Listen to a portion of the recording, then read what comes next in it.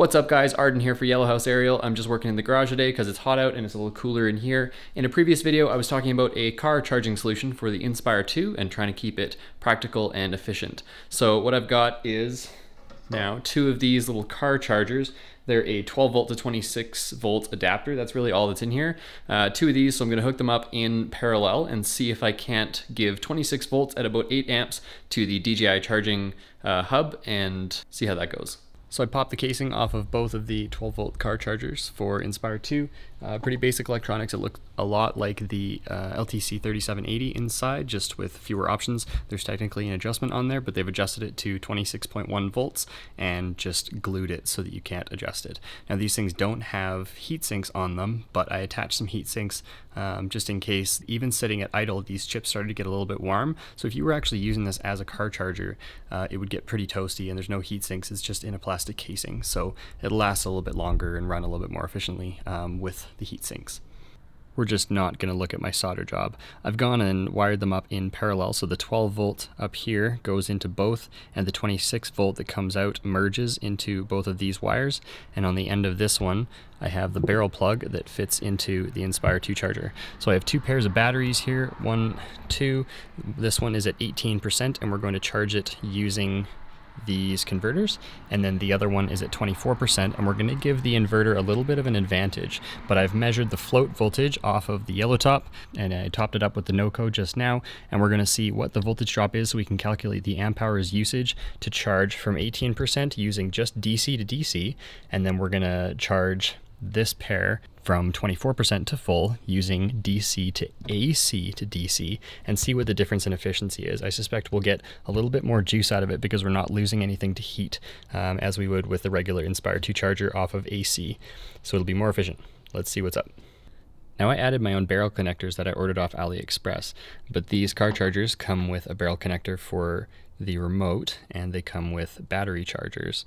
So really I could connect these two battery connectors straight to the batteries, but really I trust the Inspire charging hub to help regulate the voltage and prevent overcharging. I'm not positive what these would do if connected directly to the battery. I'm sure they're okay, the manual says they're okay, but why take a chance if I can just combine the amperage into here and let the hub sort of have some of the control? I would really rather do that. So just an update, we've been charging for a few minutes here, and these are the heat sinks that I've stolen from the LTC 3780. They are aluminum. Now they are too hot to touch. I don't know why the manufacturer would put MOSFETs without a heat sink when they get this warm inside a plastic casing. It just doesn't make sense. It's going to burn out. It's just not good for it. Okay, another update.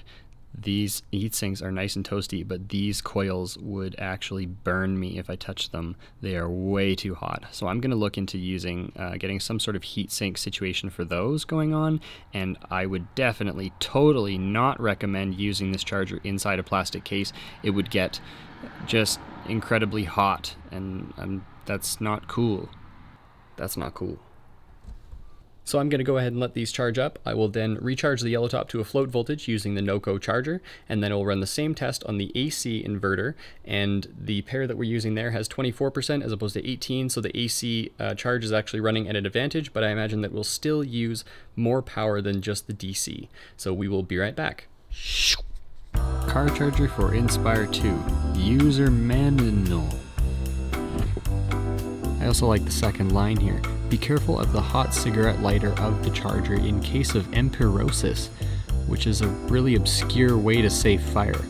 Well, yeah, given the fact that they neglected to put some heat sinks on this thing, I wouldn't be surprised if it caught fire.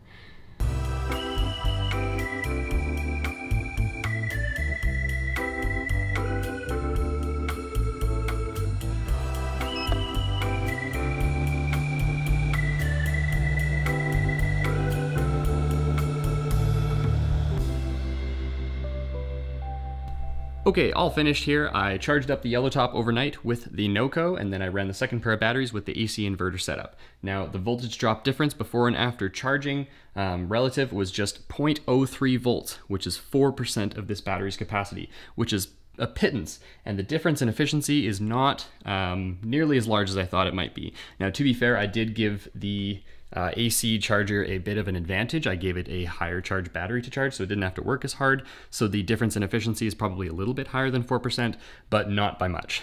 You do lose a decent amount of voltage or a decent amount of energy converting from DC to AC and DC again, but you lose, I feel like I'm losing nearly as much energy to heat through these little DC car charging chips, and I'm super not happy with the fact that they didn't come with heat sinks. I have a heat sink lying around here that I might just chop up and utilize for that. Now, I will be using these car charger DC units just because they're a little bit more efficient and they don't have the loud noise of the inverter. But I would like to get an LTC 3780 base chip, another one, I guess, which is about the same price as these two car chargers combined. And I think that'll be a little bit more efficient, even though it has some tinkering and you gotta check and set the voltage and amperage yourself. So anyway, I hope that helps. Let me know any comments down below. Give us a like if you enjoyed this, and don't forget to consider subscribing if you want to see what else we're into. My name is Arden for Yellow House Aerial. Thanks for watching, and I'll see you in the next video.